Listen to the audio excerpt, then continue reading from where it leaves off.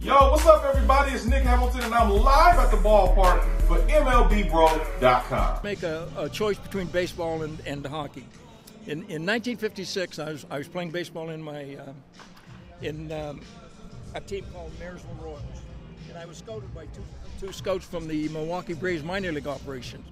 And they said, "Mr. O'Ree, we'd like to invite you to the Milwaukee Braves minor league operations in Waycross, Georgia."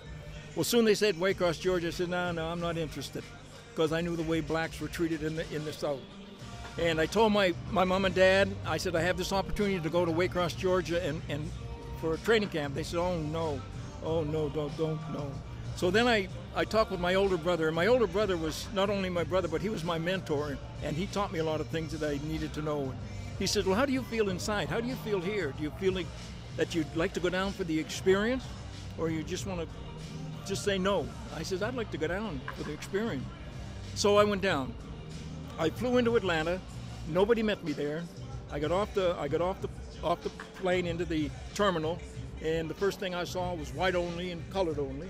So I go in and use the restroom, and then I come back out and contacted a black cab driver out in front of the terminal.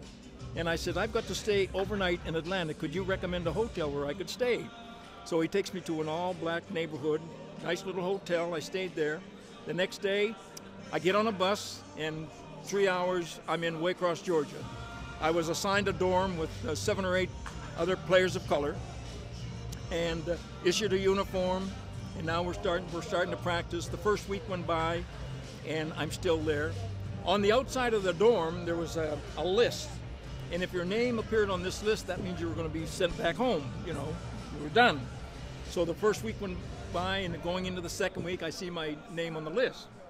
So I go in, and they said, Mr. O'Ree, we've been impressed with your play, but we think you need a little more seasoning. Now, outwardly, I felt like, oh no, I wasn't good enough to play, but inwardly, I was so happy, I was jumping for joy. So I get on the back of the bus, and Block said to sit in the back of the bus. I'm 5 days on the bus. I'm rambling up through the states, and as I'm getting up north, I'm sitting now in the middle of the bus, and I arrive in Bangor, Maine, and I'm sitting at the front of the bus.